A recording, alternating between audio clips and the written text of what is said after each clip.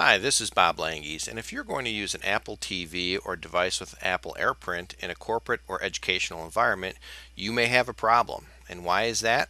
Because the BonJour protocol that enables those devices uses multicast to advertise the services. So in a common network scenario, you'd have multiple subnets, and that service will not traverse those subnets. So how do we solve that problem? With a BonJour capable gateway device, of course. And what a gateway does for you is it listens on one network for that multicast message, and then it retransmits that multicast across all of the networks that are configured in your gateway. And in our example here, we're using the low-cost Raspberry Pi platform, which can be had for about $75 and is easy to set up with a walkthrough document that we'll reference at the end of this recording. So to help make this example make sense, let's tell you what we're working with here. We've got a Raspberry Pi platform with a case. We've got a default Raspbian software load on there with the version indicated. We have the AVAHI gateway software installed. Then we have a couple networks defined that we're working with just to show that it could traverse networks, and that's the 10.10.10 network and the 10.10.20 network. So now let's jump to an iPad and take a look. Before we set up the gateway, you'll see we have no other speaker options or media playback devices available. So now let's install the gateway.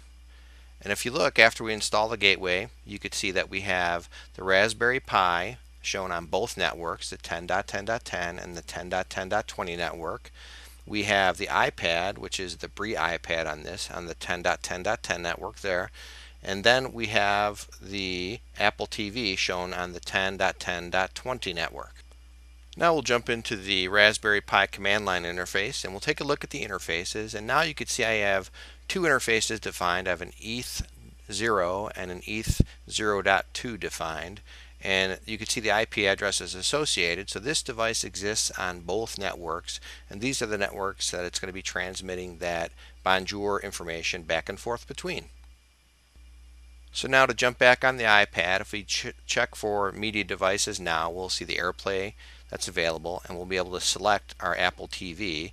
And if I were to go through and play the Pandora songs here, you would see that it would play through my Apple TV. We have success. So our end result is that the Apple TV and AirPrint devices can be found across subnets, and it was accomplished by using low-cost Raspberry Pi software and a downloadable gateway product. If you'd like to see the exact walkthrough with a step-by-step configuration guide, see www.langies.com for the article. Thank you so much.